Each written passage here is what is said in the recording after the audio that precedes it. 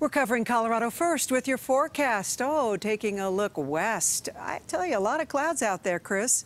Yeah, a few clouds. You know, we're nearing the peak or just past the peak of daytime heating, and that convective or churning motion down here near the surface helps build up some clouds, and a few of those a little bit dark, and you may be thinking, oh no, is it going to rain? Well, most of you probably know. A few showers down near Pikes Peak. We'll look at that on radar here in just a second. How about this? Let's take a look at temperatures closer up, 60s and 70s east and west right now. Very comfortable evening. 50s in the higher elevations, so it's a little bit chilly from Steamboat down through Frisco and Leadville. 73 in Alamosa, 68 over in Burlington at this hour. Mark Milligan, 60 degrees. He is at 10,676 feet. That's pretty warm for that altitude west of Fairplay. 69 from Bruce Knight in the Boulder area.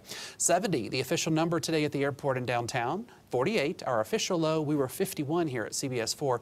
Normals are 72 and 43. Sunset tonight at 8:08. There's a regional satellite and radar. Some active storms down in the Texas, Arkansas, Louisiana vicinity. Here in Colorado, most of us are on the dry side, but with the daytime heating over the past hour or so, just a handful of little showers have popped up in the Colorado Springs area and west into the Pikes Peak vicinity. A few lightning strikes there. We may see a few more showers into the evening. Here's Futurecast between now and probably 8 o'clock, the best window for those showers. Once we lose daytime heating, they should go away. Overnight, quiet and dry, just some passing clouds here and there. Tomorrow morning, a couple of clouds on the eastern plains, but most of us dry.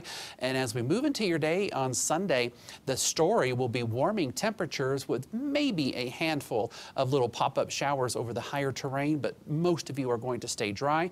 The story turns to windy and hot by Monday. A big ridge of high pressure coming in from the southwest will bring some of the warmest weather so far this season. I want to remind you, a lot of the state, especially south of I-70, in drought with pockets of extreme drought there, the red areas you see. And that's not good news considering we have a couple of very warm days ahead with the wind picking up. The National Weather Service has a fire weather watch for all areas in yellow on Monday, and that very likely may expand as we get closer to Monday itself. 40s and 50s east and west tonight, 30s in the high country. For your highs tomorrow, we'll tack on about 5, 7, maybe in some cases 10 degrees to the numbers we had today. 79, my forecast in Denver, 80s in the southeast. Grand Junction and Cortez, you will near 90. And on Monday, you'll probably hit the 90s. We may flirt with 90 here in Denver. We'll see some mid-90s in the southeast, 70s and 80s in our high country as a very, very warm air mass moves our way out of the deserts.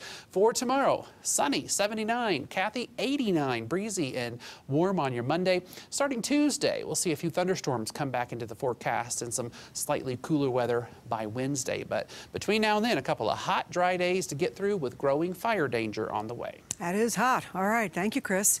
Well,